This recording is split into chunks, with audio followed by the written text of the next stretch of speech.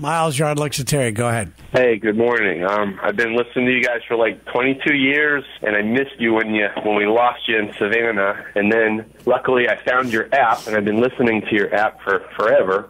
My morning dump is that I couldn't listen to you at work because I work in the medical field, and I have patients, and, people can't hear some stuff. It wouldn't be appropriate for the elderly. And so I got these bone-conducting earbuds so I could kind of listen to you stealthily at work. And without fail, whenever I am working very closely on sutures or staples in a very close proximity with a patient, Dee lets one rip or Terry has a muskrat fart and I giggle. And I have to kind of turn you guys off now at work while I'm doing my duties.